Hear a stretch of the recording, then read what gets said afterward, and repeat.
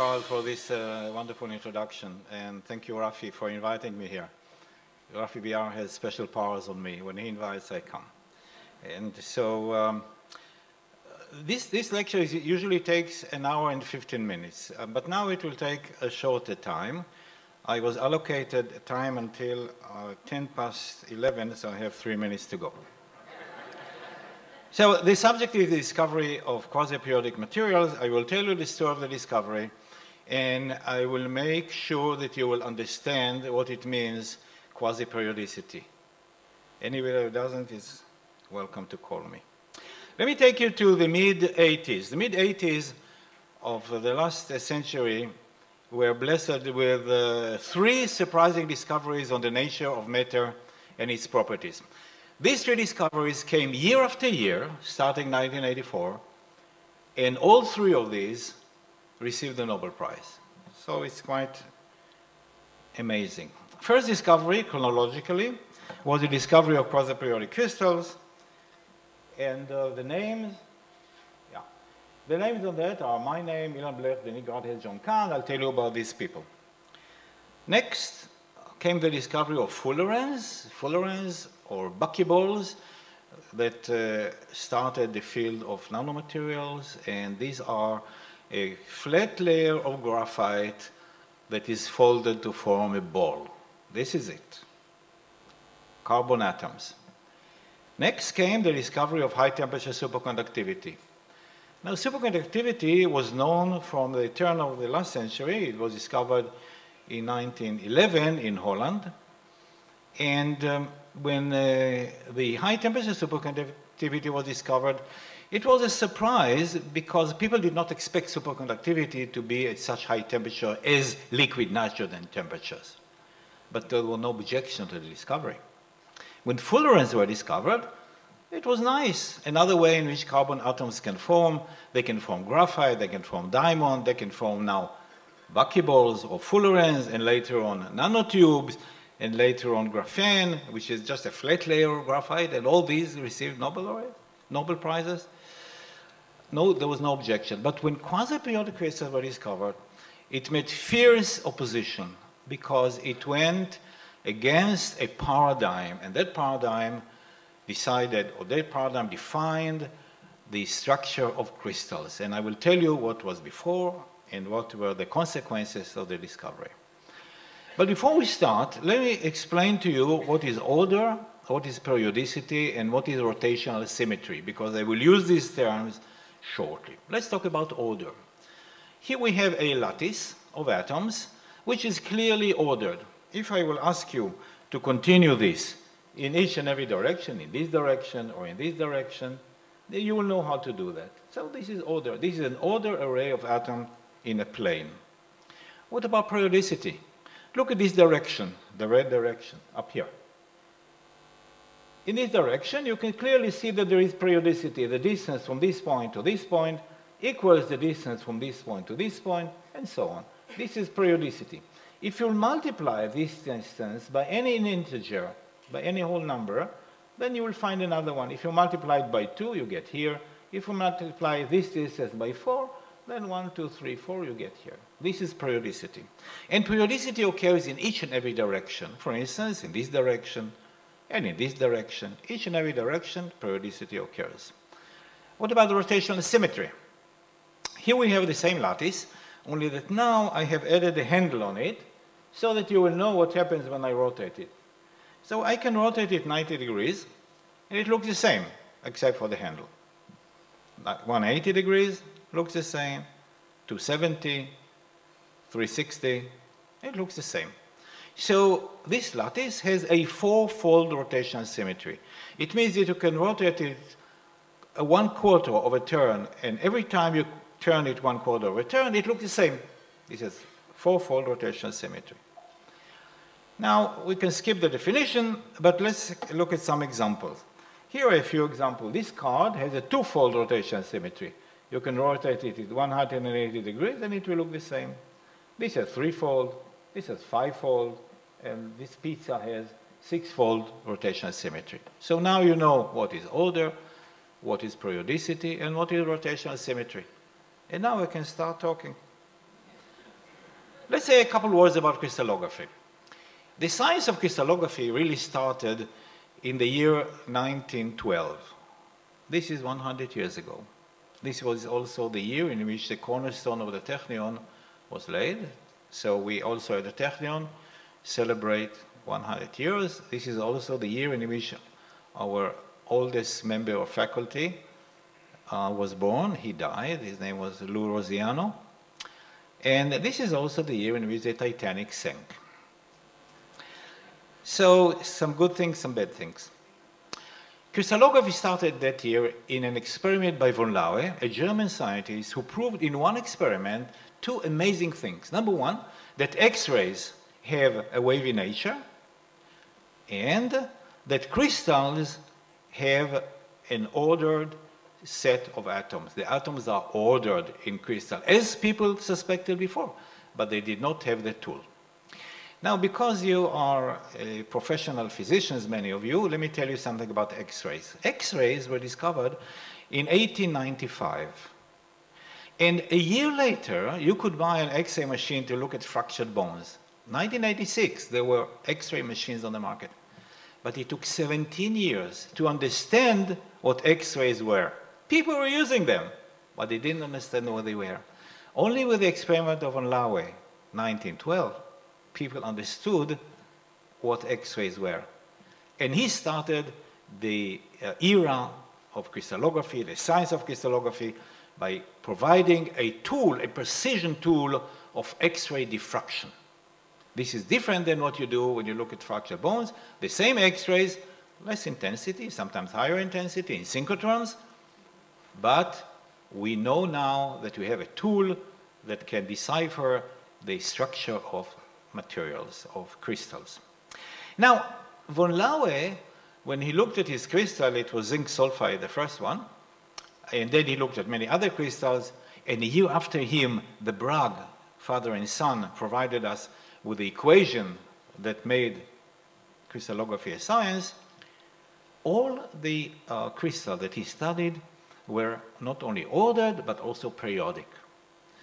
And for 70 years, from 1912 until 1982, hundreds of thousands of crystals were studied, and all of them were ordered, and therefore periodic, and they were periodic. They were ordered and periodic. They were ordered, therefore, crystals, and they were periodic. There was no exception. And so, over the years, a paradigm was developed, and a crystal definition was something like that. Here is a crystal definition from a book by Casualty, X-ray diffraction. And this was the definition. A crystal may be defined as a solid composed of atoms arranged in a pattern, periodic in 3 dimensions. So, a crystal is ordered and it is periodic. This does not come from any theory, but when you see hundreds of thousands of crystals which are ordered and periodic, and there is no exception, this is the definition. Came from observations. Another definition, different words, we should not go through it, different words, but the same thing it is, ordered and periodic. This is a crystal. Now, let me take you to a book, which is the book of solid-state physics by Kittel. We studied it at the Technion. Thousands of students studied it around the world, and this book said the following. We can make a crystal from molecules which individually have a 5-fold rotation axis. But we should not expect the lattice to have a 5-fold rotation axis. What does it mean? It means that a lattice, which is an array of atoms, such as the ones that I have shown you on the board before, instead of an atom, you can put in a molecule, a set of atoms. And of course, in biology, these molecules can be large, very large. As you know, they are not received a Nobel Prize for deciphering the structure of a very large molecule, right? Okay, so each molecule can have a 5-fold rotation symmetry, but the lattice itself cannot have it. Why so? Because of geometrical reasons. We should not go into it right now, but this was the rule, and this was accepted by everybody. Let me show you now a picture of atoms in a diamond. This is taken by high-resolution electron microscope, and each white spot here is an atom So you can see the atom, each one of these spots is an atom. And clearly you see that there is periodicity. Can you follow the arrow? There is periodicity in this direction, and there is periodicity in this direction, and there is periodicity in this direction. Any direction you go, you can clearly see the periodicity. This is an ordered and periodic crystal. And the rotational symmetries that are allowed in these crystals are 1, 2, 3, and 4, and 6. 1, 2, 3, 4, and 6. No 5, and nothing beyond 6. Why so? Because of geometrical reasons. It is true, it is okay. So you do not expect to see any lattice, which is periodic, with 5-fold rotational symmetry. Okay, fine. Now let me take you to the diffraction space. This is an electron diffraction, not X-ray diffraction, an electron diffraction taken by an electron microscope. And it contains the same information as X-ray diffraction. The only difference is, which is an important difference, that in an electron microscope, every crystal, the smallest crystal, you can look only at that crystal because the resolution of an electron microscope is very high and the magnification used can reach beyond 1 million easily. So this is a diffraction pattern from a single crystal in the electron microscope, and that single crystal is periodic. And this is an electron diffraction pattern. Periodicity, well, let's look at the periodicity. You look in this direction, there is periodicity. You look in this direction, you see the periodicity. You look in this direction, any direction that you choose, periodicity. This diffraction pattern exists. This diffraction pattern exists in a mathematical space. Don't be scared. In a mathematical space which we call the reciprocal space. I will not dwell on that. But there is a space with an imaginary. We invented it. It's a mathematical space called the reciprocal space, which allows us to decipher the structure of atoms, the structure of crystals, where the atomic position, by just analyzing the diffraction pattern. This is what we do routinely by doing electron microscopy. Also here, the rotational symmetries are 1, 2, 3, 4, and 6, no 5, and nothing beyond 6. And there was not a single observation for 70 years of anything different than that. Everything was ordered and periodic. And then something amazing happened. In 1992, the International Union of Crystallographers, this is a very strict, strong, precision body of mathematical crystallographers. I mean, these are no-nonsense people. And they redefined crystal. And look at this definition, how beautiful it is. Let us read it and see what is the beauty in this definition. They say the following: by crystal we mean any solid having an essentially discrete diffraction diagram. It doesn't say crystal is. It says by crystal we mean soft. Any solid having an essentially discrete diffraction diagram. It's a poem. It's not a definition. Well, like that. Think about the body it came from. Mathematical crystallographers write poems now. And by aperiodic crystal we mean any crystal, listen, in which three-dimensional lattice periodicity can be considered to be absent. Oh, like that. This is a humble definition. This is an open definition. And the humble scientist is a good scientist. Somebody who is listening, somebody who is open to new ideas. It doesn't mean that you shouldn't criticize, but don't knock it. Don't destroy it when it's young. Listen.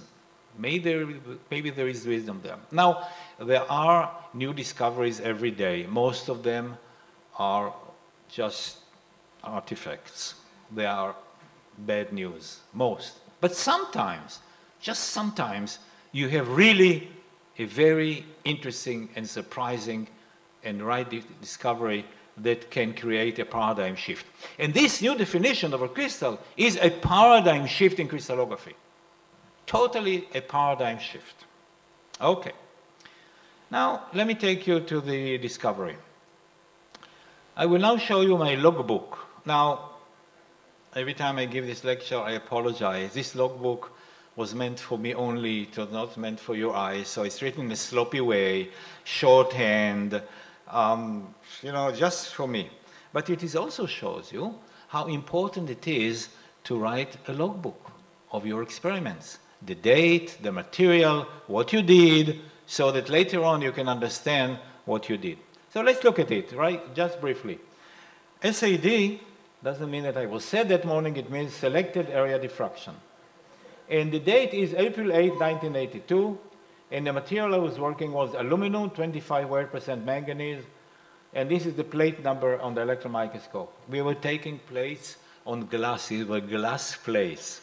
Nowadays it's CCD. Between the glass plate and the CCD, we had plastic plates. This was a transition period. Now everything is digital, of course. So I take these pictures, and then I see this picture 1724. 36K means a picture with a magnification of 36,000. And this was a very interesting one. And I say, wow, let's look at the diffraction pattern. I look at the diffraction pattern, 10-fold. This was about 10 o'clock of April 8, 1982. The Nobel Committee said that this is a rare occasion in which a discovery can be dated to an hour in the history, not to a year. Like in the year 1912, von Laue discovered X-ray diffraction. This is 10 o'clock, April 8, 1982. Very rare. Okay, and this is because I have it in my logbook. Let me show you the picture. So this is the picture taken by an electron microscope, and the magnification was 36,000. What you see here is something very simple. You see, each one of these, this is a single crystal. It means that the atoms are arranged in it in a certain way, and all are in the same direction. This is another single crystal. Look at this black crystal, these black crystals. Black crystals mean that the specimen diffracts heavily, that there is almost no intensity in the transmitted beam. I talk fast, I cannot explain that. But let's look at the diffraction pattern. I look at the diffraction pattern, and I look at this, and I say, 10-fold? 3 question marks? Why? Because when you look at it, as I did, I started to look, I said, well, that's very odd. What is the rotation symmetry? 1, 2, 3, 4, 5, 6, 7, 8, 9, 10? No, cannot be. 1, 2, 3, 4, 5, 6, 7, 8, 9, 10, 10-fold. So this is one surprising. You know, 1, 2, 3, 4, and 6 are the allowed rotation symmetries. No 5 and nothing beyond 6.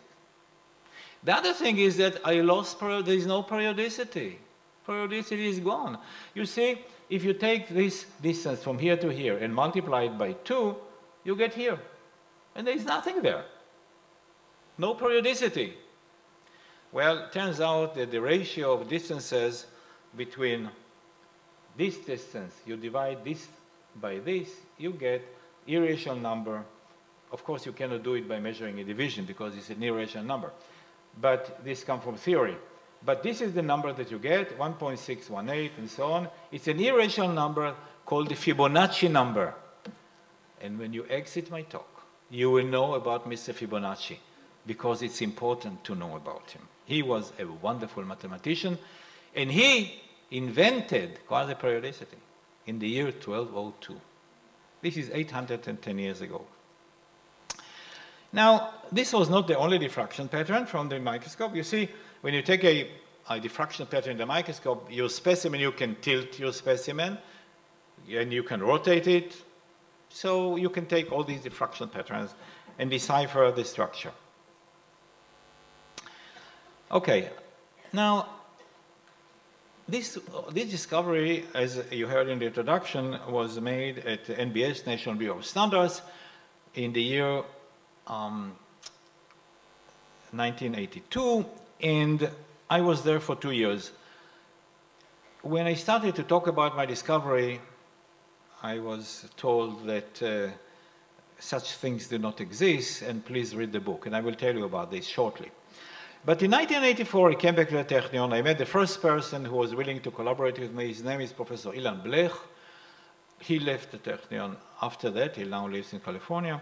And we have sent a paper for publication. Ilan Blech contributed a model that described how such material could form. We sent the paper to Journal of Applied Physics, and within 2 weeks, it was back on my desk with a letter that this paper will not interest the community of physicists. Why don't you send it to a metallurgical journal? So I sent it to a metallurgical journal. And they accepted it and published it, and this is the paper. But they published it deep into 1985, in June of 1985, and we are still in September of 1984, and I am back at NBS for the summer. I showed my results to Professor John Kahn, an eminent thermodynamic person, and we had some discussion, and he said, Danny, we have something fantastic here. You sent it to a long-range publication. It will be published deep into 1985. Why don't we publish another paper, short, send it to a quick publication, fast publication? And this is what we did. John invited another person named Denis Gratias, who is a mathematical crystallographer from France. We sent this paper, and it was published in November 12 of 1984. And when this was published, hell broke loose. Because immediately I started to get telephone calls from around the world. Danny, we have it, this is fantastic. And in no time, a community of eminent physicists, chemists, mathematicians, material scientists formed around the world and created the science of quasi-periodic materials. So they took my discovery, and together we developed a science from it. Okay, icosahedral symmetry. Let me show you a simple way to understand icosahedral symmetry. This is a football. Nowadays they have a different design for football, for those of you who are football fans, but this was up until recently the design. It has a 5-fold rotational symmetry here, as you can see. Football was used to be made of patches, pentagons and hexagons. This is 5-fold, clearly 5-fold, clearly 2-fold, clearly 3-fold. And icosahedral symmetry has these features. I bet that the football players do not know that they play with an icosahedral symmetry. Now, let's talk about Leonardo Fibonacci of Pisa. This is Leonardo as he was young. This is a statue on his graveyard. His grave is just behind the inclined tower of Pisa. If you visit the inclined tower of Pisa, 20 meters behind it, there is a graveyard under a roof. Go visit him there, say hello for me. I mean, he was so great. He was the greatest mathematician. Now, this is what I want you to remember. Fibonacci rabbits, because this will take you into quasi-periodicity, and it will take you into irrational numbers. Okay, Mr. Fibonacci designed the following experiment. He said, we have a female rabbit in the first month, and a friend comes to visit her, and he goes away. So now she's pregnant, of course, and she gives birth to a little one in the second month. In the third month, she gives birth to another little one, and this little one matures. Okay? In the next month, she gives birth to a little one. Every month she gives birth to a little one, and the little one has 1 month to mature. That's it. This is Fibonacci series. On the left, you see the number of rabbits in each month. So we have 1 in the first month, and 2 here, and 3 here, and 5 here. These are Fibonacci numbers. Now, Fibonacci numbers has 2 interesting features and 1 important one. The interesting is that the number of rabbits in each month is the sum of the number of rabbits in the 2 previous months. So 8 is 3 plus 5, and 5 is 2 plus 3, and 21 is 8 plus 13. Okay? This is rule number 1. Rule number 2 is that if you continue this to infinity, then the ratio of the number of rabbits in a given month, down there in infinity, divided by the previous month, will give you the Fibonacci number tau. And this is the second equation here. This is the first one, this is the second one, and this is the number it will give you. Take this number, divide by this, but not here, down there, when there is a very large number of rabbits. Then it will give you the Fibonacci number. Okay, now let us look at this Fibonacci series, and I want to show you just one more thing, because we now enter the field of quasi-periodicity. Look here. Look at the size of the rabbits. Large, large, large, small, large, large, small, large, small, large, large, small, large, large, small, and so on and so on. You can look for a motif that repeats itself in a periodic fashion. There is none. There is no motif of any size which repeats itself. Look here. You have an order array. If I ask you to continue this, you know the rules. With the rabbits, you can continue it. There is a rule. There is a mathematical rule. But there is no periodicity. This is a quasi-periodic array in one dimension, along a line. Okay. So we have irrational numbers, such as the Fibonacci number here, and we have the aperiodic series here, which is quasi-periodic. Okay. This is Fibonacci. Now, this is in one dimension. What about quasi-periodic array in two dimensions, on a plane? We have Penrose tiles. Penrose tiles are an array of tiles. There are only two tiles here, if you neglect the colors. There is a thin rhombus and a thick rhombus, and you can tile a plane according to matching rules. There are rules how to do that, but you can tile the plane, and then this is a quasi-periodic array. It means that there is no motif that repeats itself anywhere in this array. Two dimensions. What about three dimensions? We live in a world of three dimensions. Yeah, three dimension is a quasi-periodic crystal. And this is one crystal that was, this is a picture of one that was taken in my laboratory by one of my assistants, Ina Popov. And you can clearly see this is 2 microns, so it's a small one. 5-fold facets all over the place. Okay, so this is quasi-periodicity. Now the story. When I started to talk about my discovery at NBS, the reaction varied between John Kahn, who was positive and said, Danny, this material is telling us something and I challenge you to find out what it is, to a negative reaction. My group leader came one day to my office, smiling sheepishly, putting a book on my desk, a book of X-ray diffraction, and he said, Danny, please read this book so that you will know that what you are talking about cannot be.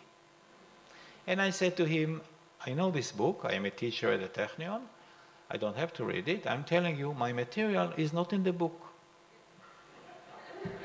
He took the book, came back a couple of days later and said, okay Danny, you are really a disgrace to my group, I don't want to be associated with you, please leave my group. So I left the group.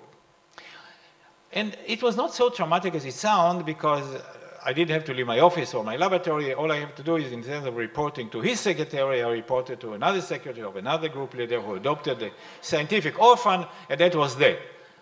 But the feeling was that of rejection. And during 1982 till 1984, when I published the first paper, this was the feeling that I had. So it was not traumatic, but it was not nice. It was not easy. Yeah. 1984, we published the first paper. And when we did that, you would think that that's it. There is a growing community of quasi-periodic scientists, powerful, amazing, young, avant-garde scientists. You think that everybody will accept the new structure of crystals, not so fast. Because from 1984 to 1987, the body of the International Union of Crystallographers, 5 more minutes, said, bring us X-ray diffraction results. We do not believe in electron diffraction. That's not precise, that's not good. Bring us X-ray diffraction. We could not do that. We, the community of the quasi-periodic scientists, could not do that because in order to perform an X-ray diffraction pattern, to take a diffraction pattern, you need a crystal of some size, maybe like a grain of sand, a fraction of a millimeter, but something that you can feel between your fingers. We did not have that. Our crystals were microns in size. And it took 3 years to grow large enough crystals for X-ray diffraction. And my colleagues in France and in Japan, in the year 1987, sent me this picture. This came from Japan. I have similar one from China, from France. And when I showed this in the International Union of Crystallographers meeting in Perth, Australia, 1987, they said, okay, Danny, now you're talking. And formed a committee that redefined crystal. This was a paradigm shift, a very significant paradigm shift. Okay, so you say, all right, now everybody accepts. No. Still there was objection, and the objection came from a very powerful person, Professor Linus Pauling, who was probably the greatest chemist of the 20th century, if not one of the greatest. He wrote the books, he taught us a lot about the fundamentals of chemistry, and he stood on stages and he rejected the quasi-periodic nature of quasi-periodic materials. And he said, he was a very flamboyant speaker. I don't know if anybody of you saw him ever. He was a wonderful speaker, like begging. I mean, he was standing on stages, waving hands, and he had a large crowd of believers. He was the godfather of the American Chemical Society, hundreds of thousands of members. And he said, Danny Shechtman is talking nonsense. There are no quasi-periodic crystals, just quasi-scientists. He continued this, and but he was not alone. He was supported by hundreds of thousands of chemists in the United States. He died in 1984, and with that, the opposition died, and now everybody accepts quasi-periodic materials. Now, I want to mention a few names that contributed seminal contribution, and then we'll finish. Roger Penrose, I told you about Penrose's style. Roger Penrose and Adam McKay are two eminent Adam McKay is a mathematician, Roger Penrose is basically a physicist, but he's also a great mathematician, and two great scientists.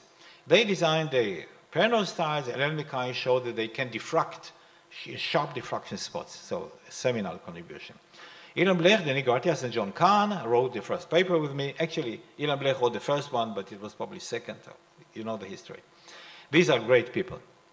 Last but not least, Dov Levine and Paul Steinhardt. Dov Levine is a professor of physics at the Technion. Paul Steinhardt is a professor in also physics in Princeton.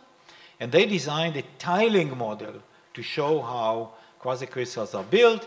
And this is the leading explanation today, in addition to the model that Ilan Blech proposed, which is a physical model.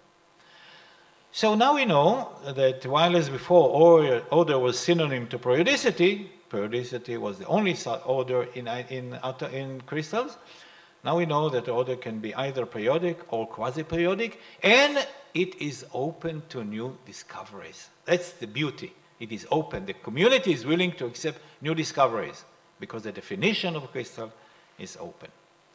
I would like to finish by asking a question. Usually you ask a question, I will ask the question, okay? But I will also answer it. Why is it that quasi-periodic materials were never discovered before 1982?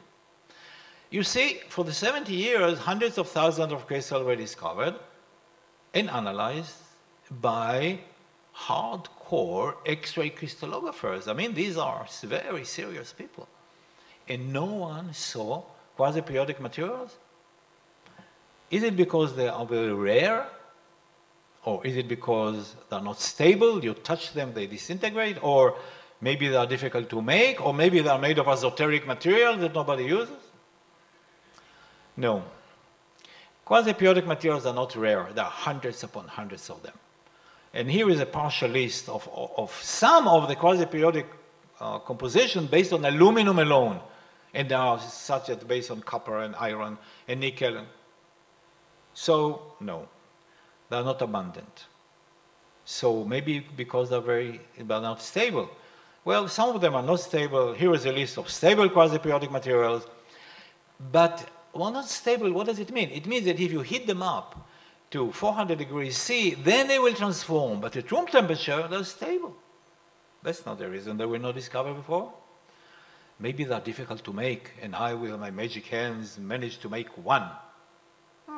Not so. Very easy to make. You can cast them. You can rapidly solidify them. Single crystal growth, electrodeposition, CVD, PVD. Any way you produce any metallic alloy, you can produce quasi-periodic materials. Easy, cheap, not esoteric materials. We talk about abundant materials. So why is it that quasi-periodic materials were never discovered before 1982? Let me give you my answer. From this point, it's become subjective. Number one, TM, transmission electron microscopy. Quasi-periodic materials should have been discovered by transmission electron microscope. No other tool could have discovered them because they were very small. So, among all the scientists that do crystallography, most work on X-ray, by X-ray diffraction. Some do transmission microscopy. It limits the number to those who work on an electron microscope, which I was. Second, you have to be a professional on the electron microscope. You see, there are thousands upon thousands, hundreds of thousands of students around the world use the electron microscope as a wonderful magnifying glass. But the electron microscope is a powerful analysis tool, and you should know how to use the power of the electron microscope. You should be a professional. And this is my message to students around the world. If you want to succeed in your career, become an expert in something that you like. Find something that you like. Young doctors, find something that you like, but become an expert in that. And if you become an expert in something, I promise you, you'll have a wonderful career. How to choose what? Choose whatever you like. If you want to choose something in medicine, something in physics, something in chemistry, you want to play the saxophone, fine, but become an expert. And this will promise you a great career. And many people are not professional in electron microscope. In our department at Technion, a leader in Israel in electron microscopy, we produce over 40 years maybe 10 electron microscopies, and thousands used our microscope. So this limits the number even further, not only to TEM operators, but to TEM experts. Only those could have discovered. And then tenacity. You discover something like a Rottweiler. Don't let go. Don't let go until you analyze what it is. In most cases, it will be an artifact. But in some cases, just in some cases, you made a great discovery. Don't let go. Just hold on to it. Let me give you a counter example, a nice story. There's the man who did his PhD in Europe somewhere who saw my tenfold rotation symmetry diffraction pattern before me. How do I know that? His professor told me. His professor told me the following story. Years after your discovery, he tells me, I go through the slides of my students and I pick one and your diffraction pattern is there and the date is before your discovery. I call my student, now a leading manager in the industry with a PhD, and I say to him, you know, you saw the diffraction pattern of Danny Shechtman before him? He said, the ex-student, yes, professor, of course I know. I said, professor, why didn't you tell me? Says the student, you know, professor, if I told you, you would want me to stay for 2 more years on my PhD? I didn't want that. Tenacity. You see something interesting and strange and different, don't let go until you find out what it is. And then you have to believe in yourself. Believe in yourself if you are a professional. If you are a professional in any subject and you check your results and it is okay, be your worst critic. And if you approve your own results, stand tall to defend them. Last but not least, you have to have some courage, because when you stand in front of the top leaders of the scientific community of the world, and they say that you talk nonsense, okay, you have to have some courage. My promotion at Technion was denied a year after the great explosion. And the promotion was from a senior lecturer to a associate professor. But there's nothing. These are the steps that anybody goes when he makes a controversial discovery. There's a book by Thomas Kuhn, The Structure of Scientific Revolutions. I recommend you read it when you have a chance. It tells you the story, what happens every time a controversial discovery is made, what are the stages. And I was there in each and every page. Thank you very much.